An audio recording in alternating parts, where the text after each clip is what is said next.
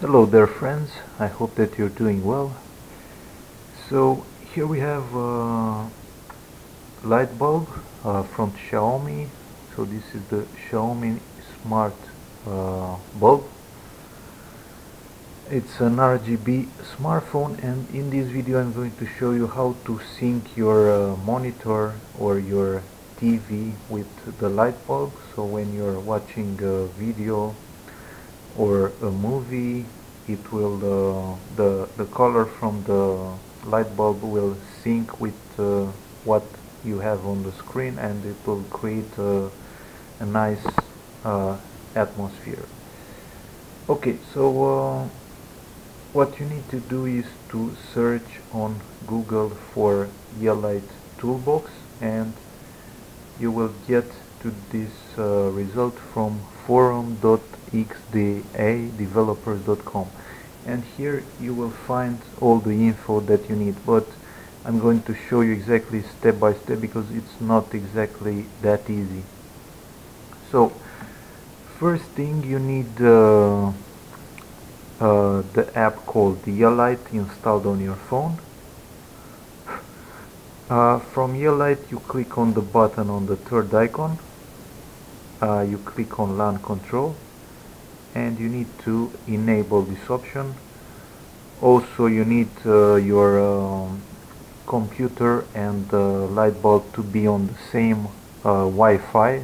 So you need a router, and both the computer and the light bulb should be connected on the same network. Developer mode, LAN control enabled for each device. So we got that. Computer and Yeelight devices connected on the same local network. We have that as well. .NET framework 4.5 or later. The thing is, if you have Windows 10, you should have this already installed, so not an issue. Then you need a program called SlimDX End User Runtime, which you can find from this Google Drive folder.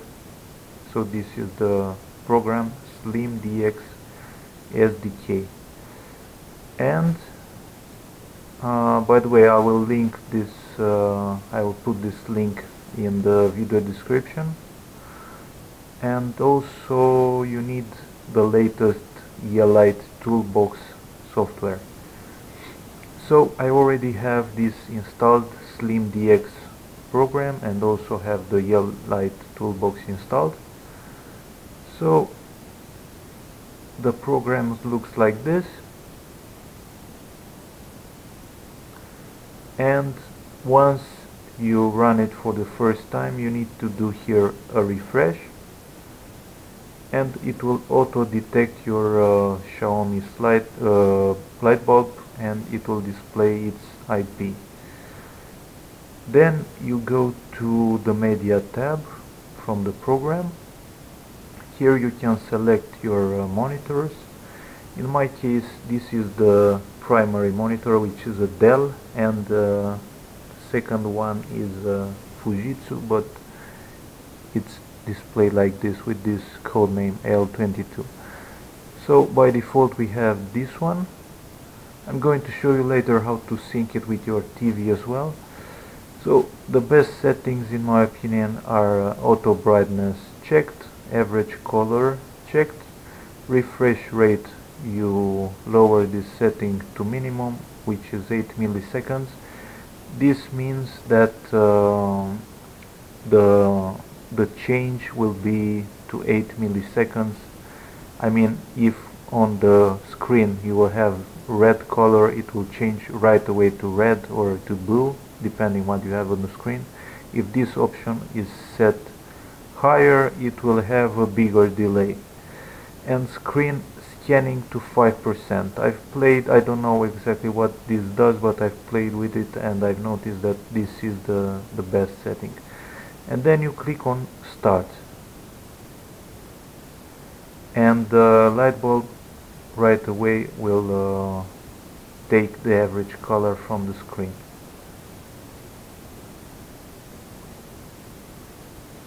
So I have here a demo video from YouTube, and as you can see, this is just a simple pink and blue color change.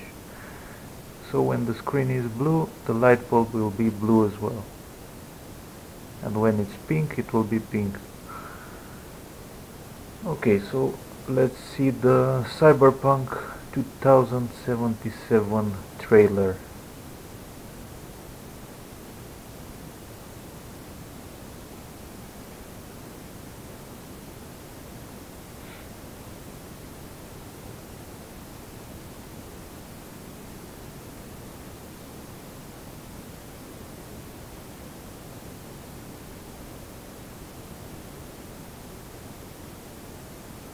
So it will take the average color